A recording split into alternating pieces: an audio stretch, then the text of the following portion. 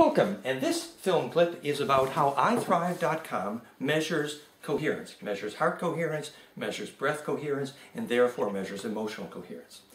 Hi, I'm Dan Winter again. Patrick Botti is with me, our genius for itHRVe.com, and you know that I have a great history in the discovery of how heart coherence is measured. In fact, I am credited in the literature with inventing the word heart coherence because I invented mathematics for which first enabled heart coherence to be measured.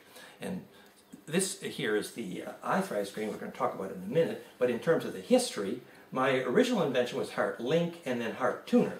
Now on the Heart Tuner, we did a spectrum analysis of the EKG, and we displayed that, and then my invention, my discovery, internal cardiac coherence, was how to do a second-order power spectrum here to measure internal phase coherence, where the amplitude of this peak would rise if you said "I love you" when you were speaking the truth. It actually worked. It was a lie detector. So heart coherence was a truth detector. And alternatively, by measuring the amplitude of one single heart HRV peak here, the HeartMath Institute calls this coherence, which is simply how high the single peak of the first order FFT of the heart rate variability is. Yes, and also how low are the other smaller peak around it.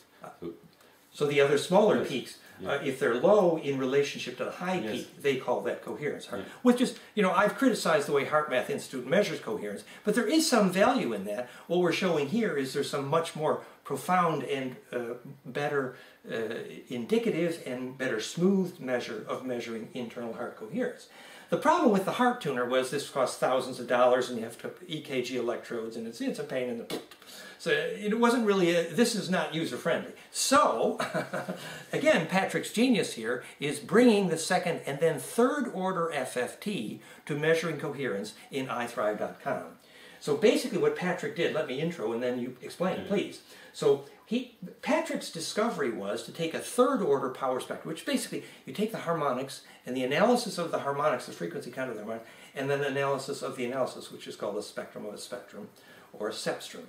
Yes, but on the HRV, so this analysis is done on HRV, not on the raw data signal coming from the electrodes, like you did in our tuner. Right, which makes this... So we have to find another way to yes. get this kind of coherence, so that... It makes it much cheaper and easier to do. It means you can do it on your iPhone now, actually. So then Patrick took the third order FFT, third order power spectrum, of the heart rate variability here, and the amplitude of that is a measure of internal coherence. You see, the third order power spectrum means it's very smooth, it's very elegant, and it moves in a way that tells you the average of the average, as it were. Yeah. And then what Patrick did, again, which I think was genius, is he compares that to the third order power spectrum of the pressure wave, the PPG, which is related to the Mayer wave, so this blood pressure harmonic versus the HRV harmonic, and compares the internal coherence of those two. And then he actually displays a percent time in coherence. In fact, maybe you want to explain here. So this is single harmonic coherence indicated, the time you're incoherent out, and full spectrum coherence. And so that difference between single harmonic coherence, as in the HeartMath, versus full spectrum coherence measure, second and third order power spectrum, is the genius here of how to more elegantly display internal coherence. Yeah.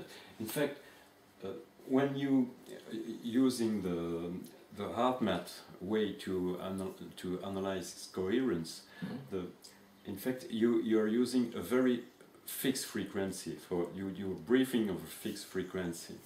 So in our way of analysis, we can also make it on a single briefing frequency.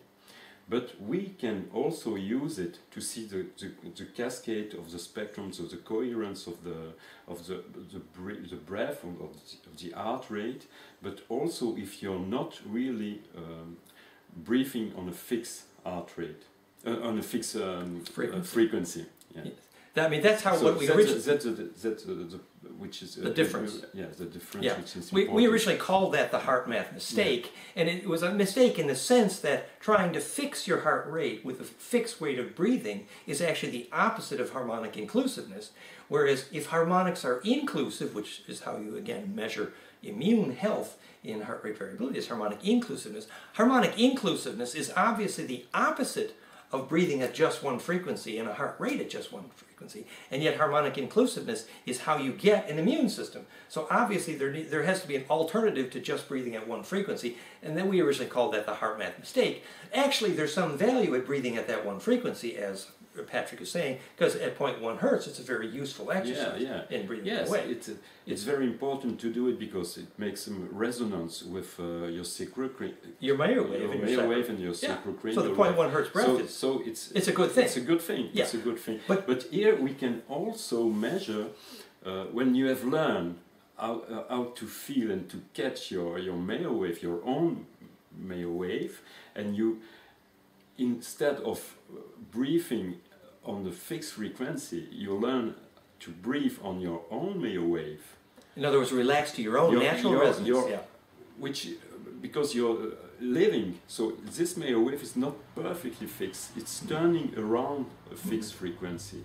And so you have complex harmonics. If you make an analysis of only one peak, which is done by HeartMath, as living matter is turning around this thing, you will have a smaller result. That's right. If your natural frequency isn't that one. With our kind of analysis, as we are making the analysis of the whole cascade, the whole harmonics, the complex wave.